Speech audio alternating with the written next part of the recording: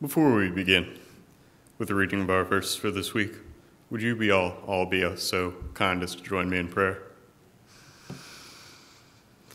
Heavenly Father, we thank you for allowing us to gather here today as your people, as we share your word. We thank you for allowing us to gather here together in your name, for your word and power that fills and sustains us. I ask that as we read the word of your apostle, Paul, that you may use my body and mind as a means to communicate the words of the Lord to your people, but not by my will, but by your will. Amen. Our scripture today comes from Romans 8, verses 1 through 12. As you might recall, Pastor Andy recently went through the book of Romans, and in his message, he went through this very same passage with Romans 7 paired with it. While it is fresh on our minds, let us refresh ourselves on the words of Paul. Therefore, there is now no condemnation for those who are in Christ Jesus, because through Christ Jesus, the law of the Spirit, who gives life, has set you free from the law of sin and death. For what the law was powerless to do, because it was weakened by the flesh, God did send by sending his own Son in the likeness of sinful flesh to be a sin offering. And so he condemned sin in the flesh in order that the righteous requirement of the law might be fully met in us, who do not live according to the flesh, but according to the Spirit. Those who live in according to the flesh have their mind set on what the flesh desires. But those who live in accordance with the Spirit have their mind set on what the Spirit desires. The mind governed by the flesh is death, but the mind governed by the Spirit is life and peace. The mind governed by the flesh is hostile to God. It does not submit to God's law, nor can it do so. Those who are in the realm of the flesh cannot please God.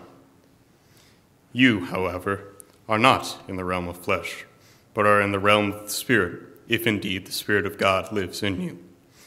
And if anyone does not have the Spirit of Christ, they do not belong to Christ. But if Christ is in you, then even though your body is subject to death because of sin, the Spirit gives life because of righteousness. And if the Spirit of him who raised Jesus from the dead is living in you, he who raised Christ from the dead will also give life to your mortal bodies because of his Spirit who lives in you. Therefore, brothers and sisters, we have an obligation, but it is not to the flesh to live according to it. Today, we're going to be discussing something that's a bit difficult to discuss, yet so very easy to relate to. We're talking about a struggle that everyone has faced. Even the Apostle Paul, who wrote these words, has faced this struggle. And that is the problem that is living with the human nature of sin. As you might remember from Romans 7's a few sermon series back, sin is a constant struggle that we cannot understand alone without the Spirit. For what we want to do, we do not do. And more often than not, we have a tendency to go and do what we are trying to avoid in doing, in sinning. But we're not talking about Romans 7 today. Today, we talk about how sin is a very human thing. As Paul puts it, sin is confined to flesh. Flesh, of course, being us as people. It's our human nature, that imperfectness that has been made so abundantly clear time and time again throughout all of history, that brings us to sin. It is sin that brings us death. It is sin that brings us pain. It is sin that enforces the law that condemns us for our very act of being. It is those of us who live in a realm of flesh that have those desires of flesh, those material needs, those vices, those moments of sin that we are in a constant battle with as people to try and come to terms with. Now, this isn't to say that humans are awful, irredeemable beings just for the fact that we are imperfect. I mean, I'm one to talk. For the Son of Christ, divine though he was just as much a man as you and I. He's an example of what we as Christians are to be, free from the laws of sin and death. He was an offering sent from heaven to show us the way to live in this realm of flesh, against this world of desires, those wants, those vices. He wasn't dwelling in this realm. He was dwelling through this realm. That's quite a large distinction, if you ask me.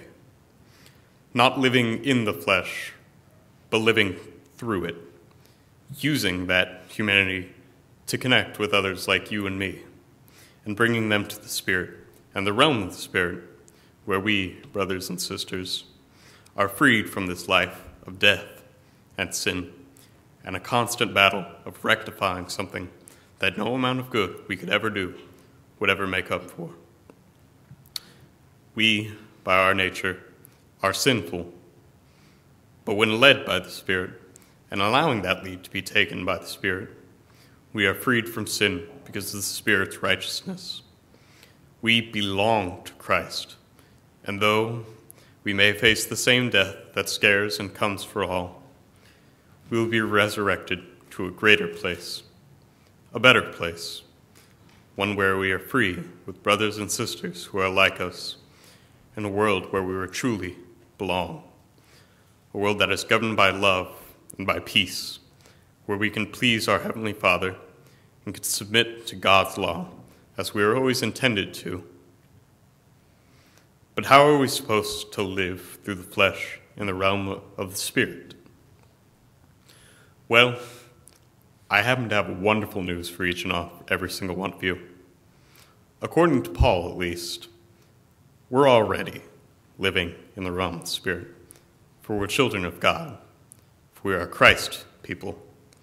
We, as Christians, have already taken that first step towards living in this world of peace and love, and separate from death, for we belong to Christ. It is through this that we may become entitled to this peace. It is through this that we may love, and it is through this that we may use as a means to overcome the struggle of sin and its human nature. We have an obligation to our Heavenly Father, who has saved us, to live in this peace. We owe it not just to Him, nor the Spirit, nor or even His Son, who became a sin offering on our behalves to live this way, but we owe it to our fellow Christians to live a Christly life, and to those dwelling in the world of flesh to lead them to the Spirit, just as Christ Jesus led us to the Spirit before. As Max Lucado put it, God loves us too much to leave us in our sin. So we, as followers of Christ Jesus, must also love those around us enough to lead them out of the realm of flesh and into the realm of the Spirit, so that we may please our Heavenly Father and live as we were called to.